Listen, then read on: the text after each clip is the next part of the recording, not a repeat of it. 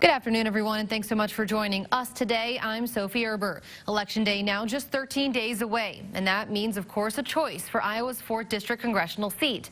As you saw just before this program, a debate between both Republican Randy Feenstra and Democrat J.D. Scholten on stage in Des Moines this afternoon, and it's our top story for you right now at 5. So for some history, Feenstra defeated controversial incumbent Steve King during the June primary race.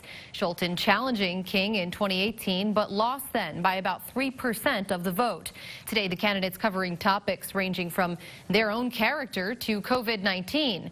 Our very own Tim Seaman is a moderator for today's debate, and here's what the candidates had to say about the source of funding for their campaigns. Our campaign is about people. I don't take money from corporate PACs. I turned down the DCCC because my focus is on the people of the 4th District. My money is local, it's grassroots. Unlike J.D. Scholten's, whose liberal money, millions and millions of dollars, have come from San Francisco and New York.